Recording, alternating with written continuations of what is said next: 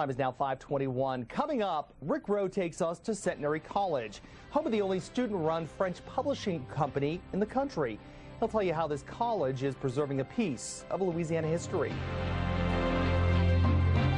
Our time right now is 5:26. He's back from Africa. I guess you could say he's out of Africa. It's been doing a little research closer to home these days. Yeah, Rick Rowe is here, and he didn't have to go far down the street for this morning's story. Yeah, about 50 yards. Yeah, 50 we're Centenary yards. College, Right, and this is really neat, something that most people, we certainly didn't know this even existed. Yeah, be very careful. I don't know if you can see this, folks, and this is like amazing to be holding a newspaper written October 31st. That would have been Halloween. Did they have Halloween back in the day? Depends. 1826. I'm not sure if they had it there then or not. Who knows? But Anyway, that actually was published in 1826. 1826, camera 3. There it is. Now this is and this is the real deal. It's not a copy. It was actually in an archive. It's actually owned by the good folks at Centenary College. Owned, I guess they have it. I don't know if you own it. But anyway, the great thing that's happening over there, and it's the only college in America, listen to this, that is taking old French newspapers and poems and songs, some of them written 200 years ago, and republishing in brand new books and newspaper forms, and selling them. And allowing universities all over the country to use them as well. So it's an amazing thing. And the kids are doing it. It's almost all student-led.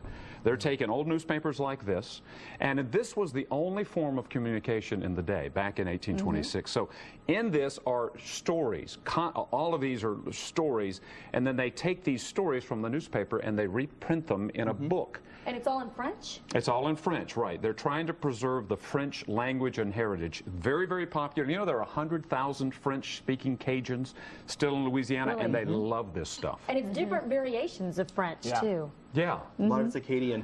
Wow. So, okay, I didn't know that, but anyway. good stuff. All right, Okay, Rick's good going to be with stuff, us good throughout stuff, the morning yeah. with much more of this. Very interesting. We'll try to do some translation. Yes. Our time is 5:28. Who's going to be doing that? Ed can read Old French. Un petit peu. You know, it seems like we're constantly hearing that Centenary College has once again been named one of the who's who of American colleges. That's because this little college is always doing things unique in the country, and that includes the story you're about to see.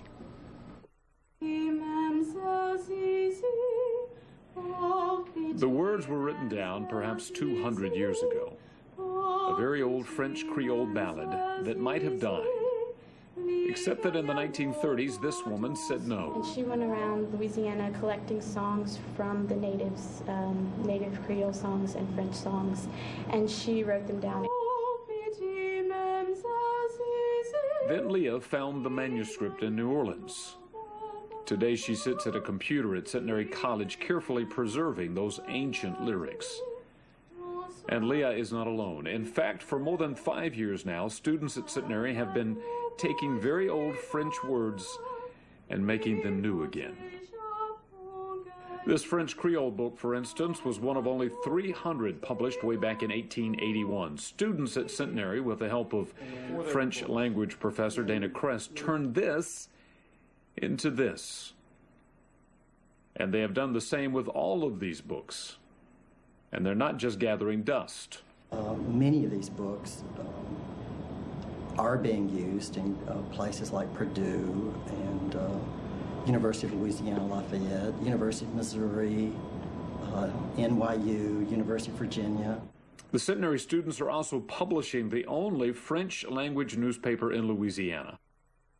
In addition to preserving these ancient French words, these kids are learning the art of publishing. Piece by piece, they pulled sections of their lives away and gave them to the commander. Centenary student Charles Eddy wrote a book, had it edited and re-edited and re-edited. Got a fellow Centenary student to do the book cover. And today, he's a published author. All of it from start to finish done by students. Right, if I'm done this, I would have probably just a manuscript still as the same manuscript that I wrote in high school, and now it's a completely published work. He was even more surprised to see that they were let through the gates. His heart. New words bound together. It was over. Old words digitized. All alive.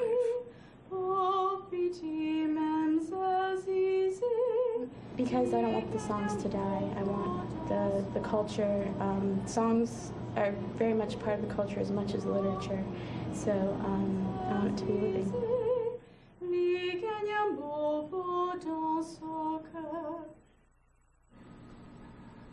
She has a beautiful voice, doesn't like she? a songbird. Obviously a member of the Centenary College Choir, and what's amazing about that is she was literally singing lyrics that were written down probably 200 years and maybe another 100 years before that, done orally. That's the kind of thing that they're preserving at Centenary College, and it's done all by the kids. It's amazing. Yeah, student-run publishing company. Yeah, I mean, who and knew? that's the other thing. One of the boys there actually wrote anyway, we don't have the time, but you can literally write your book and have it published right there, done all by the students. It's amazing. All right, Rick will have much more coming up at our next hour. You bet. Rick, thank you.